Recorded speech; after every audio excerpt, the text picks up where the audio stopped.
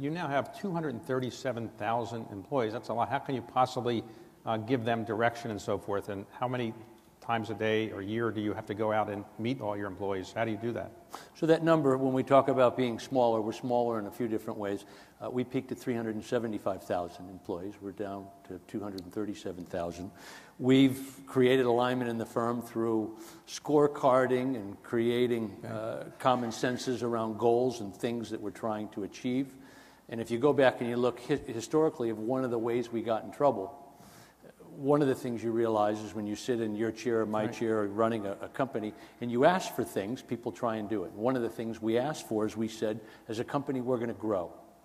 And today, as an example, there's a lot of places in the world we'd like to grow, and there's absolutely places in the world where we do not want to grow. And making sure that you're very focused as an institution and those messages get on the ground in a very clear way. As part of that, I do spend a lot of time traveling, approaching at certain times half of my time. I think I made it to about 60 countries last year.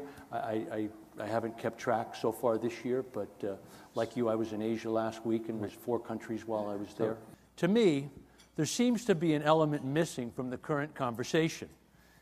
And that's an honest discussion and appraisal of the real value that banks of all sizes contribute to our economy on a local, regional, national, and global level. Let me touch first on an issue that I think still is justifiably on many minds. And that's the question of whether our global financial system is safer now than it was before the financial crisis, and whether, in fact, the size and scale of some banks today may still pose a threat to achieving our common goal of making our financial system safer and sounder. Let me answer these questions by speaking to the company that I know best, and that's Citi. First, we're a much different institution than we were before the crisis. Second, our firm isn't big just for the sake of being big. We're deliberately scaled to serve our clients in the communities and cities around the world. And third, and importantly third, in an era of globalization, this country, indeed all countries, need banks like ours to help multinational companies grow, expand, and remain competitive in a rapidly changing economic environment. As a company, we've taken responsibility for our actions, and it was right and it was necessary for us to do so, which means today we can honestly describe ourselves in 4 words: simpler, smaller, safer, and stronger. That's because in many ways, as an institution, we've gone back to our roots, focusing on providing banking services to consumers and institutions. We've shed more than $700 billion of assets, 60 non-core businesses from many parts of the world. We no longer are in the insurance business, hedge funds, private equity. We aren't an asset manager, and we aren't a retail broker. We're a bank. As Diana said, over the next few days, we're going to be discussing all kinds of things. I think very importantly, how we can all work together to create new partnerships and frame the way that we advance financial inclusion around the world, and I'm proud of the role that Citi's taking in terms of helping to facilitate these conversations. Today, what I'd like to do is to talk a bit about Citi's perspective on why we believe the time is right to begin to pull together our collective resources, our knowledge, and connectivity to achieve the goal of greater financial inclusion. I think it's important for all of us to recognize, and as Diana said, we at Citi certainly recognize that that goal is achievable. And I know it's not only important for the communities where Citi operates, but there's also a value proposition that aligns Citi's core business strategy with this. I think as we look at the future, and we've got to recognize at least 3 secular global dominant trends of which we against Citi have tried to align our business: globalization, urbanization, and digitization.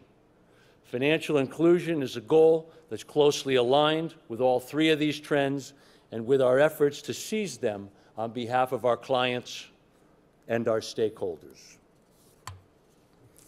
I think we all recognize globalization and what's happening in terms of the rapid advances in technology and communication, and what that means in many ways. Our world is becoming less fragmented and much more interconnected.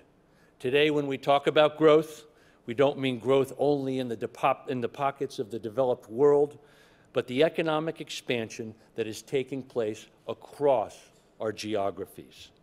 The organization that recognizes this will be best positioned to seize these new opportunities and support new and growing markets. Today, we've also got to recognize that more than 50% of the world's population lives in cities. And by 2050, that number is going to be north of 70%. And with that, it'll create both challenges and opportunities related to how urban populations will interact with each other and their surroundings, the phenomenon of urbanization. As this population shift accelerates, a larger and larger share of global GDP is going to be generated in cities and the incomes of its city dwellers that live there.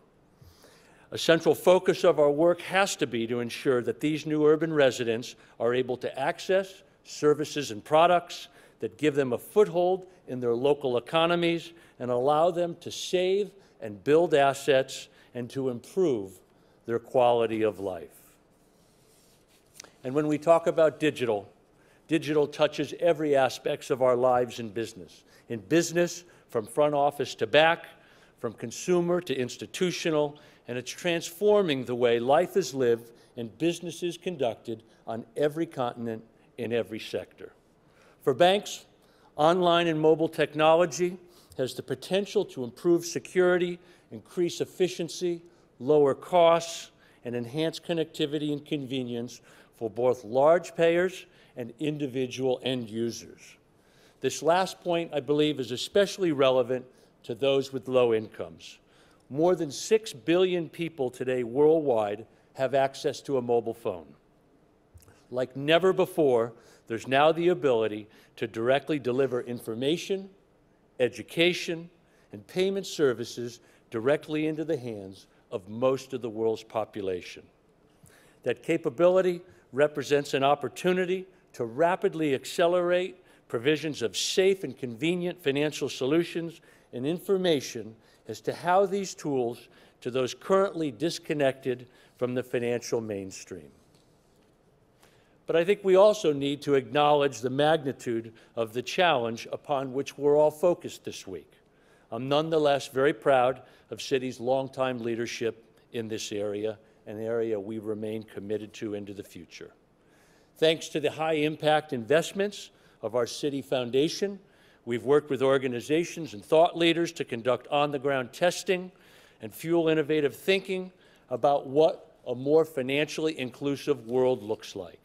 So if you were to go back to your alma mater, Harvard, or Harvard's business school, and try to say to young people they should come into banking because it's such a great business to be in, what would be your best argument about why people should go in and want to be a banker?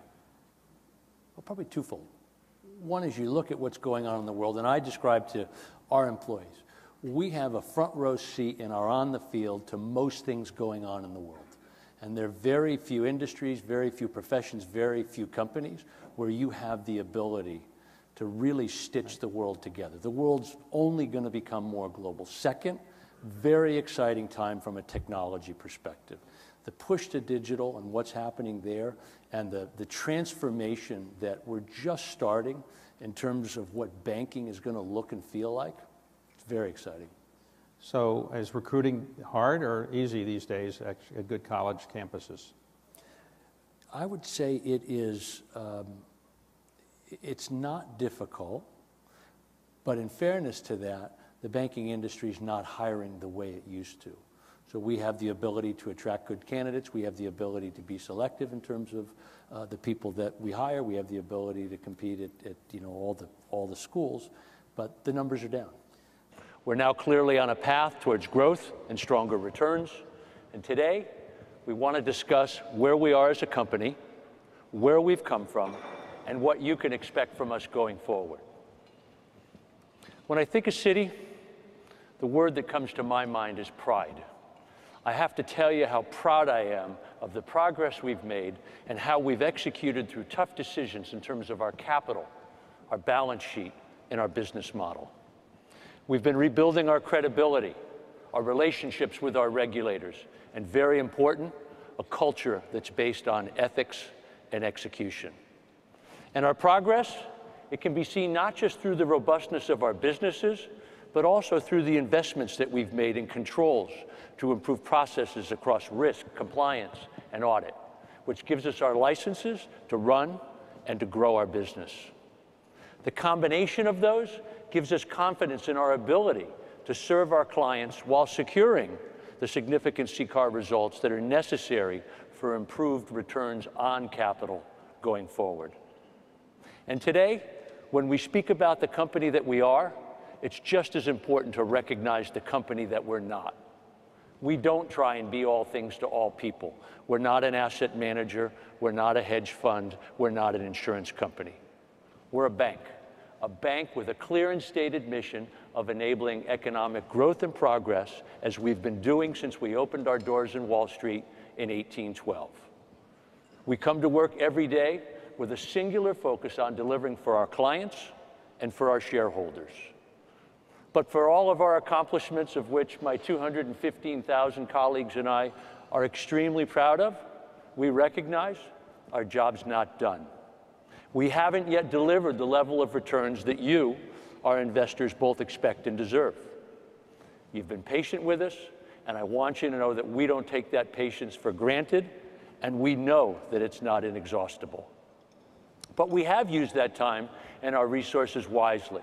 Honing our focus has allowed us to concentrate on our resources and franchises and put markets that are critical to our future and to invest for a level of growth we couldn't have supported in the years immediately following the crisis. And now, these actions are showing tangible results. We've made important investments to streamline our infrastructure and to improve the client experience. We've invested in U.S. cards, focusing on our products, our rewards programs, technology infrastructure, and our partnership agreements. We've returned to growth in both Asia and Mexico consumer. We've extended our leadership in franchises such as Treasury and Trade Solutions and fixed income. And we've positioned ourselves for further share gains in equities, among other areas. This momentum, it gives us confidence that we're now on a path towards steady improvements in returns from this point going forward.